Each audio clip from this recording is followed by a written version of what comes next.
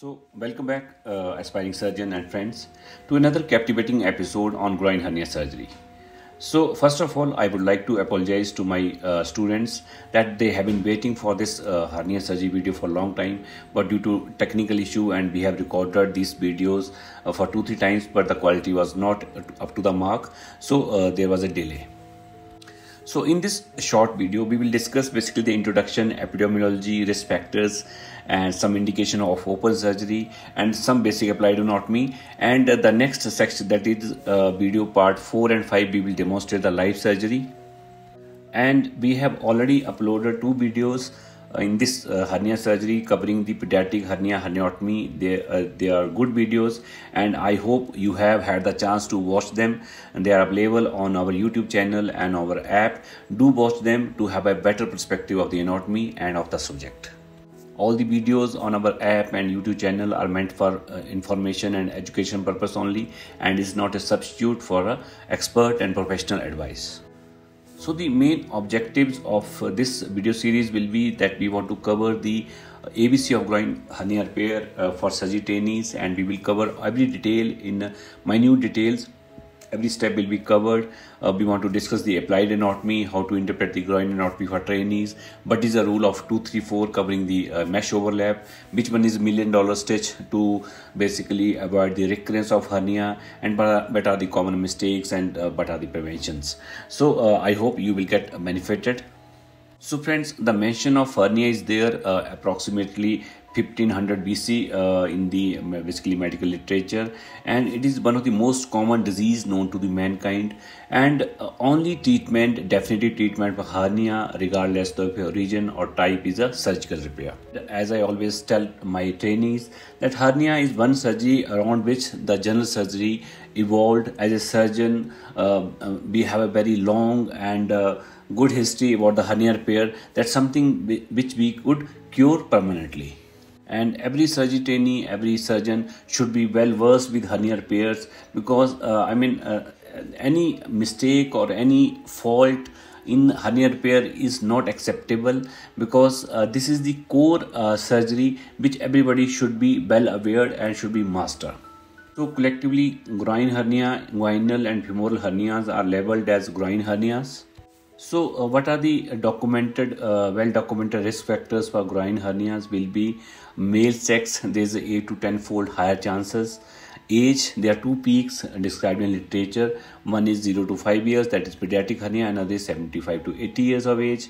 Then if there is a family history of groin hernia and in first degree relatives, there is a systemic disease which is concerned with the impaired collagen metabolism, and history of prostatectomy, especially open prostatectomy, there is a increase, 4-fold increased risk for the hernias.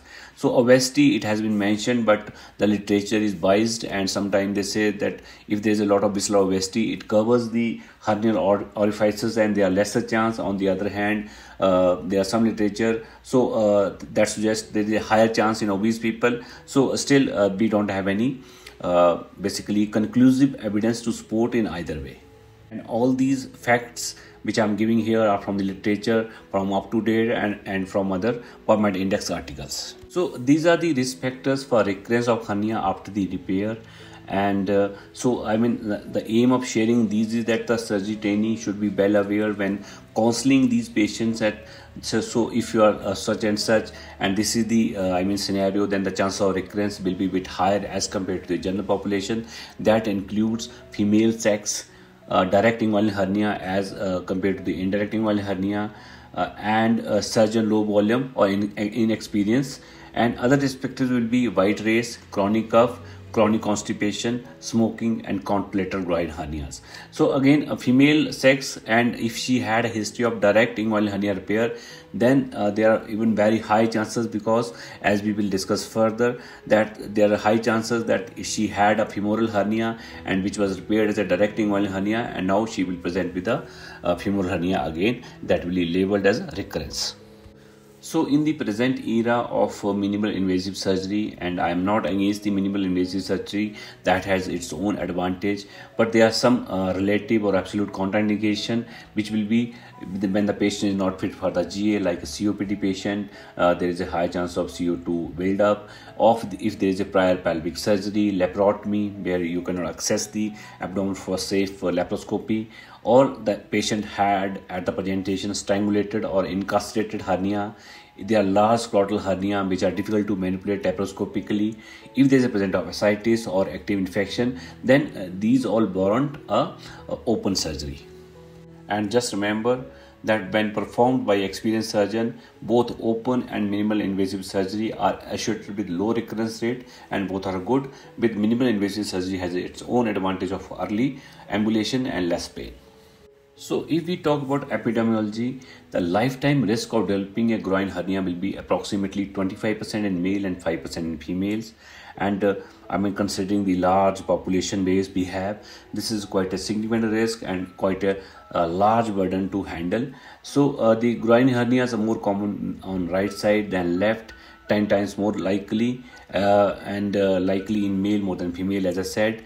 And in men, the indirect inguinal hernia, which I have abbreviated as IAH, is more common than the direct inguinal hernia, DIH, and the ratio would be 2:1. So just remember, so the incidence of indirect inguinal hernia is twice as compared to the direct. And in females, the indirect inguinal hernia is 5 times more common than the femoral hernia. So just remember, the femoral hernia is most common. It is the hernia which is most commonly found in the female, but still the indirect inguinal hernia is 5 times more common than the femoral hernia. And another thing is that the direct inguinal hernia is very rare. And just remember that, as I said, if you are repairing a direct inguinal hernia in a female, always look for femoral hernia, because there are higher chances that we are misinterpreting the diagnosis and we are missing the femoral hernia. So whenever we are preparing a patient for a elective hernia repair, what are the pre-op consideration? As a trainee, you should always look for, is there any skin infection in the incision line, or is there any fungal infection also, which becomes a relative contraindication for the surgery? Is there any systemic cause of increased intra-abdominal pressure, or if there is a history of undue straining, constipation? Patient who is a chronic smoker should be advised to basically give up the smoking for at least 3 to 4 weeks prior to surgery, because, as I said, there are a higher chance of recurrence in smokers. The benign prostatic hypertrophy, chronic lesion in elderly should be ruled out, because they can lead to the increased pressure, increased straining, and hernia can be as a secondary manifestation of these primary diseases. Or is there any history of sensitivity to your drugs, local anesthetics, to be ascertained? And always remember to take a written and informed consent explaining all the vital steps and basically side effects or the recurrence rate. So in our institute, we follow spinal anesthesia, and obviously it is the ease of anesthesia that is followed. But otherwise, in major institute like in a Lichtenstein Hernia Institute, they follow only local plus mixed with the anxiolytic or sedation, and usually the lignocaine 1% or 0.5% with or without adrenaline is preferred. And I advise my viewers to go through a video in which we have discussed about the local anesthetic in detail, that include the how to calculate the doses, how to give a mixture of it, and how to basically administer. So everything is covered, and this video is again available on our YouTube channel as a free video and on also app also. So do watch it to have a better understanding that how to calculate or administer the local anesthetics.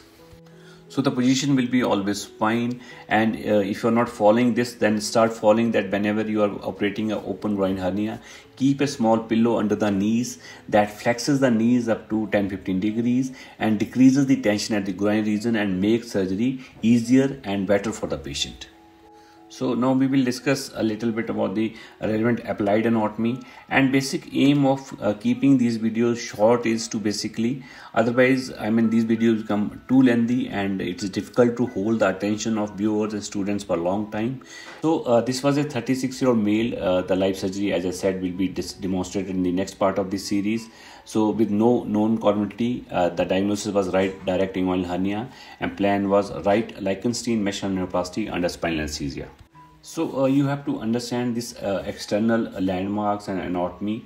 So the anterior superior iliac spine I have basically demonstrated and marked. Similarly, the pubic tubercle. So this direct line along the pubic tubercle to the ASIS will be the this inguinal ligament, the Popper ligament, and the incision line as marked in by the with this black marking is the approximately 2 to 2.5 centimeter above the groin crease, and the superficial ring, deep ring are marked. And just remember these marking that the inferior epigastric vessels are basically medial to the deep ring, and the cord structure will emerge from the deep ring, which will be lateral to the inferior epigastric vessels. So this anatomy again you will see in a reverse manner in the lap surgery.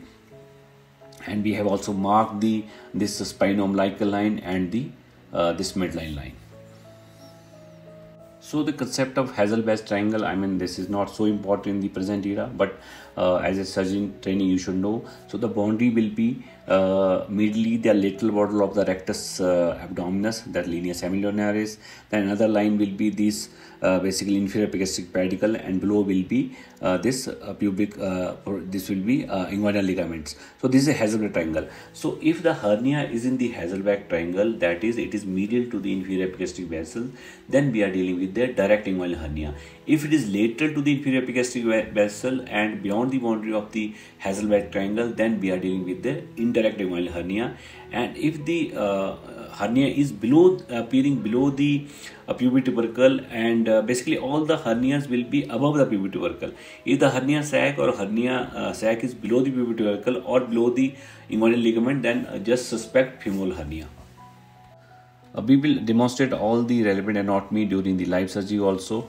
So stay tuned, we will demonstrate all the critical steps and in the next video, and all the basically main steps, minute details, all will be covered, and how to mark the incision, how to basically dissect, everything will be covered.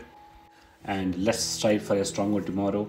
I hope we will be your guide to seamless recovery with Lichtenstein Mesh Hernioplasty. Do like the video, subscribe to our channel, and share this content with your friends. And for a better learning experience, please download our app, which is available for iOS and Android. The link for everything is waiting in the description and pinned comments of this video. So thank you very much for watching, friends. Happy learning. Stay tuned. Thank you very much.